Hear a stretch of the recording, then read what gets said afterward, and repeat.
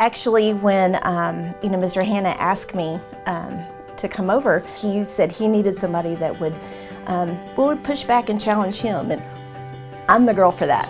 I feel like we're a family, and I hope that the employees, and I really strive to do that, is to put them first. My job is not the same every day. I mean, it's whatever problem or emergency or citizen's call that we get on that. But I have finance, I have human resources, I have the convention center, I have the animal services, the new zoo department, community services, and the library.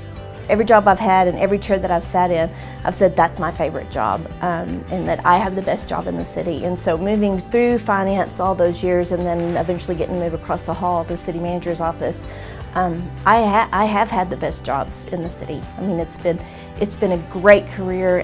Have had lots of great mentors and cheerleaders on my side. But yeah, and as I was thinking about the 30 years, I thought, my kids, during the summers, because that's budget, my kids played Hot Wheels in my office while I did the budget.